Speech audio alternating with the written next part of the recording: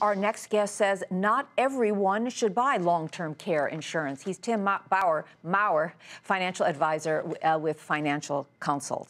Sorry for that mispronunciation. Tim, who shouldn't get long-term health care insurance?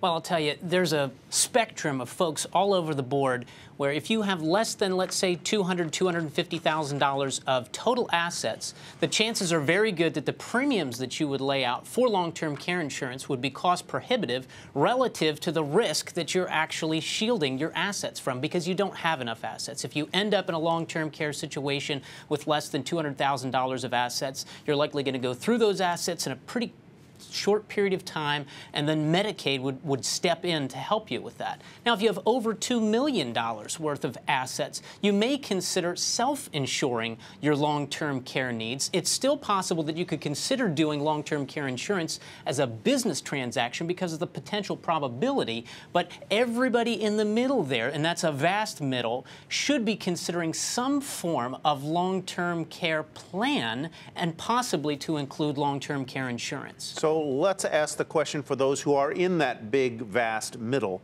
At what age should I consider buying it, beginning to pay for it? And am I guaranteed to qualify for it, or can certain companies exclude me based on previous medical conditions or family history? The age that I recommend is in your 50s, as we've mentioned before. One of the things that you should note is from age 50 to 55, that's one age band. From age 55 to 60, that's another age band. Each of those are 5 years long for most insurance companies. But once you hit age 60, each successive year, they're going to increase premiums. So that's definitely something to consider. Also, because at that stage of the game, you likely don't have the types of pre-existing conditions that would rule you out. But there certainly are pre-existing conditions that would do so. As we saw with Phyllis, rheumatoid arthritis is one of the things that really scares long-term care insurers. If someone happened to have heart disease in their genetic background, they're not likely to care as much about that because, well, let's face it, if somebody has heart disease, they're likely to go in a moment, not spend a long period of time with long-term care. Tim, we have just a minute left. I wonder if you can go answer this question. You know, we hear so many stories of people who do get this long-term care insurance. They pay huge premiums, but when they need the coverage, they're denied because for some reason that service isn't covered. Can you give us some tips on how to shop for the best policy?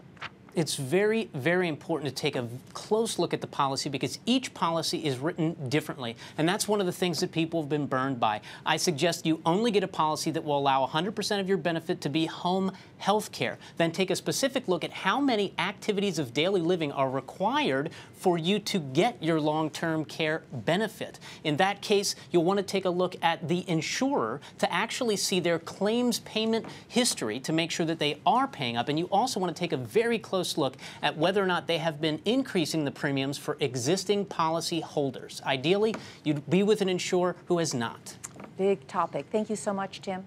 Thank you. Tim Maurer, financial advisor with Financial Consulate.